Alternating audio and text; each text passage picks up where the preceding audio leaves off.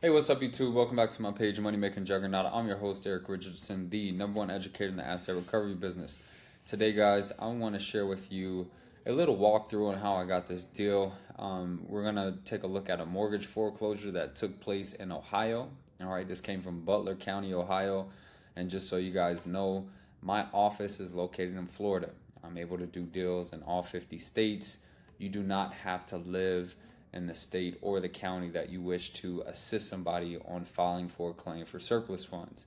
All right, so I'm going to walk you guys through how we marketed, how we got the deal, how we filed the claim, how we finalized it, and how we got paid. All right, so this property right here, this was foreclosed in Butler County, Ohio. As you can see, this property isn't the nicest property. All right, typically when we look at real estate, we want to buy properties that we can either renovate, fix and flip, properties that we could put on Airbnb, properties that we could sell, properties that are nice. Surplus funds allows us to get into real estate, first of all, with no money down, no previous experience, no license required, and we can make money without having to renovate properties, without having to, close a deal, wholesale a property, or anything like that.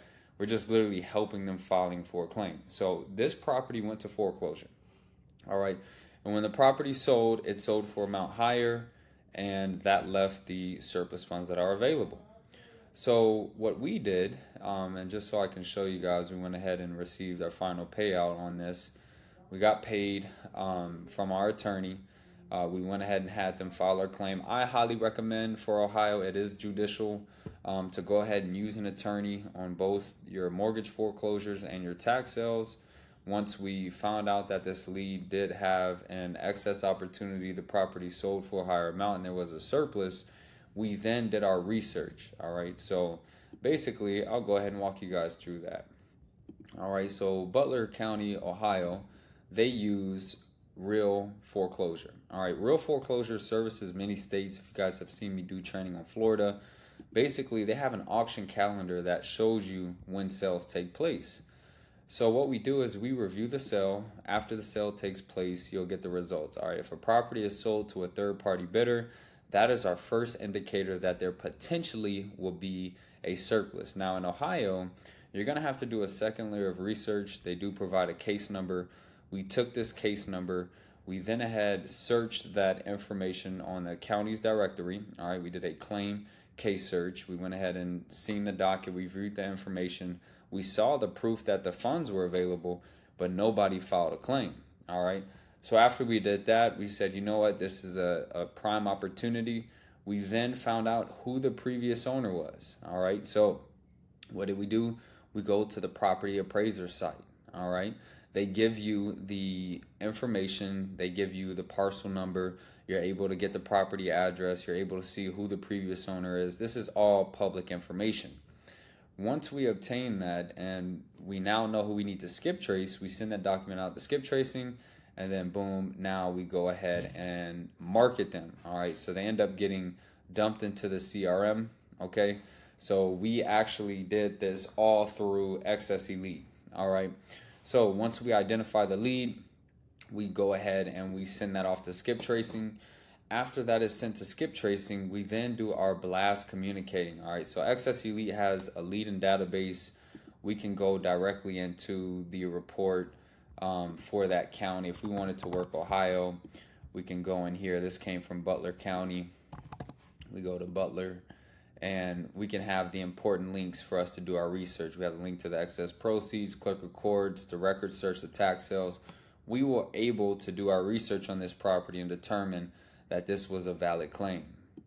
Now, once we dump the contact in the CRM, all right, we're going to get our formats. We dumped it into our CRM. We then add our marketing tag, all right, and in the CRM through the marketing tag, we have outreach campaigns. We have campaigns for the previous owner in the post-foreclosure.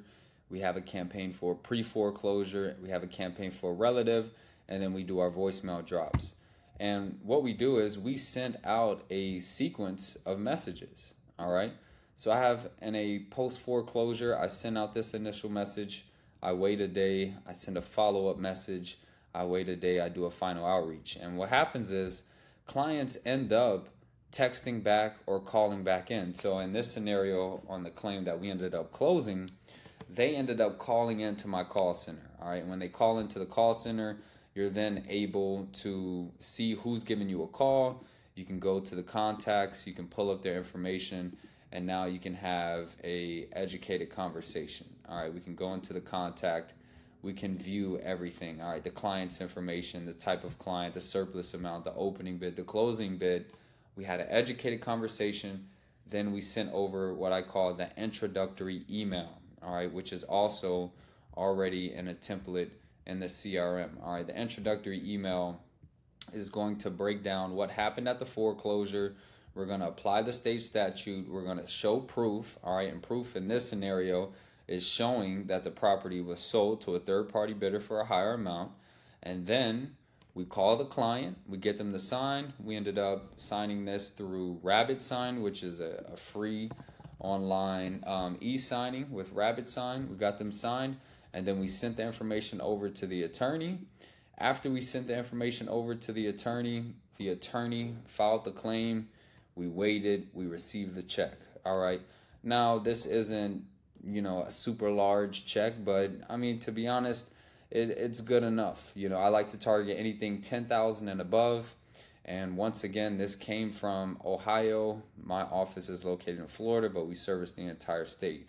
So if we do a recap on how this deal was got, all right, initially we are viewing the auction results, all right, directly from the county.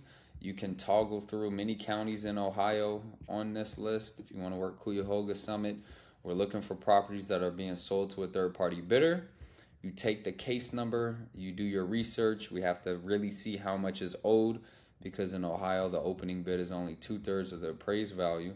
Once we see that final judgment or the prayer amount, we compare that to what it was sold for. Boom, we establish the surplus.